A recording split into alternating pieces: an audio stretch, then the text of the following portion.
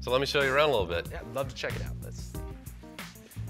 Most retailers are shoppers at heart, so we sort of find things along the way and incorporate them into the business, and that's part of the fun of it. It keeps it fresh. You know, the couch is for sale, maybe it's gone by the end of the day, we'll find another one and change up the store a little bit. I like keeps everything fresh. I like yeah, this. It doesn't just stay in one place. This is everything that I guess a guy wants, right? We try to give them a little bit of everything from bottle openers to candles to sunglasses to, you know, knives and necklaces. A little bit of everything. Right. Sunglasses in an old showcase from probably the late 1800s, early 1900s. Very cool.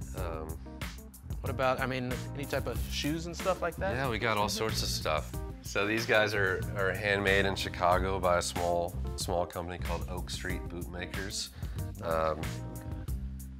It's heavy. It is heavy. Yeah. It'll last you a lifetime. I like that.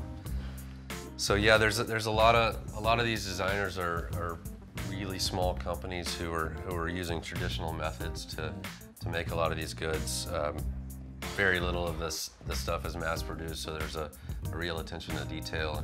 New LA watch company. This is the only watch company in the U.S. where sort of every single piece of that thing is made in the U.S. Beautiful stuff. Guys who have been in the industry working for bigger guys and have gone out on their own, you see a lot of that. Right. And those are the guys we tend to end up working with.